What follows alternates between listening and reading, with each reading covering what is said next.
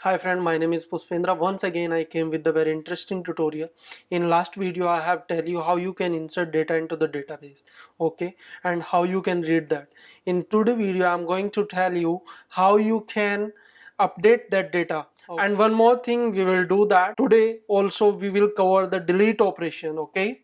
So okay guys, for updating the query I have to insert one more function, and before inserting that function we have to set all these data to our editing screen. Okay, I will edit with the same screen, so here I will set all that data what we have created. Okay, so for that what I need to do, I'll go to calculation controller, sorry, avg controller, and here you can see we have already created one function did select row. So here what we have to do, I will pass that list. Okay, I'll pass the list, and we have to set controller dot list equals list of index path dot row, and it's called list. So this list we have to pass through, and inside our calculation controller we will validate with configure table, and this is my configure table. Here I'll check if list dot is empty, then I'll call configure table. Okay, and that's all. And one more thing, because this configure table function is running from plus button as well. Okay, so what I need to do, let's say I'll take one boolean variable status bool. If it's true, and we can say or status, then we will call this function, and from where we have to pass, from here we have to pass true. Okay, and from here we will pass false.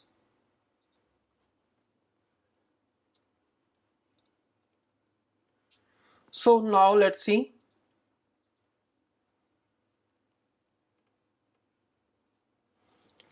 Average 4, and here you can see the data came already here.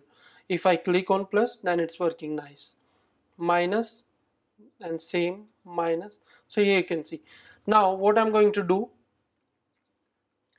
here is one more thing we have to take. We have to adapt the ID. Okay, so I'll take, first I will check my ID type. What is the type of ID? Sorry, it's grade. ID is type of integer. Okay, so I'll take ID inside my calculation controller. I'll call that where ID type int. By default we will take -1. Okay, and here this is the function. If ID double equals -1, then it means it's a new record,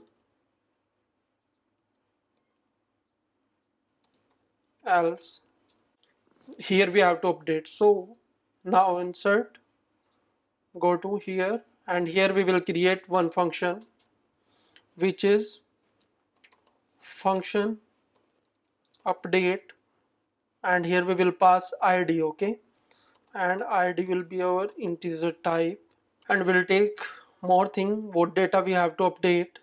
So we have to update name, result, average, and list. So I'll copy all these things and I'll paste here. Great. Now in same way we will write a query. Let query equals update grade, set name, here we will pass name, result we will pass result, average, we will pass average, and list string we have to calculate in same way how we was doing here. So copy and paste from insert function. So this is the complete query. Now same function we have to call with opaque pointer. That's great. Now here at the end, now this function will execute, okay, because our query already have a data. So this is the query, and here I'll call data updated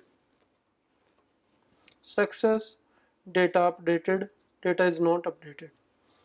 Okay, so this is my function for updating the database. Okay, now I will call this function from calculation controller, which is same function,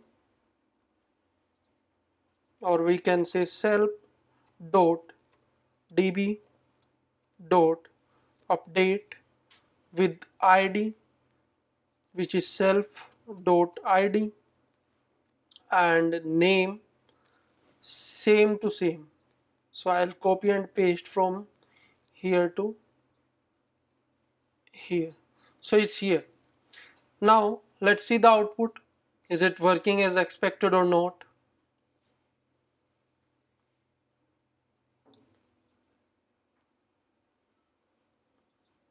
First of all, I will change first row, and here I'll type the name. Actually name is not setting, so I need to set name also.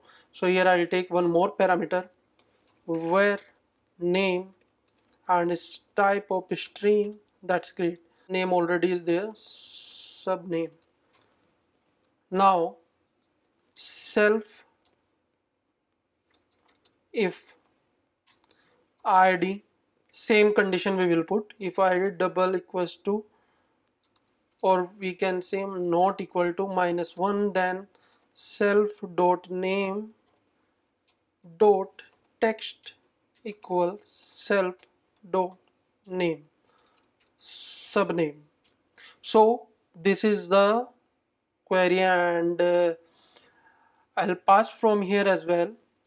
So controller dot id equals list of index, same index path dot row dot id, id, and controller dot name subname equals list of index path dot row dot name. So it will be like that. Yeah, so here I will run and we will see the output. And one more thing, configure table is calling from on view did load, so I'll call it from on view will appear. Okay, so here it is. Now we will see average 4, take 5. Here you can see. Now I will change the text with, and I will say it's second semester, or I'll just put BTech. Okay, now calculate result, data updated success. If I'll go back, then BTech and 1.73, it should come here. Here you can see BTech GPA 1.73. So our update data functionality is working as expected. Now at the end is delete query. Okay, so we have to delete this record. Okay, so how we can perform this operation? First of all, we have to make, there is one function for a table, can edit at row. So this you have to return true. Okay, for delete I have to add two more function, which is here, and here I'll remove that. We can say list dot remove at index path dot row. Okay, So it has been removed. Now we also need to remove this from the database. Okay, now what we have to do for that, so same db helper, we will create one more function called as delete. Here I'll pass which id I have to delete, which id row we have to delete. Okay, now here we have to write the query for delete. Let query equals to delete from grade where id equals, and this will be our id. So up to here it's okay. Now this will be the same, data delete success, data not delete. So this is delete function. Now I will see the output, it is working or not. I have to call this from avj controller. So here I will call that db self dot db dot delete, and here we have to pass the id we will get list, sorry, list of index dot row dot id. So this is like that. Now we will see that it is working or not.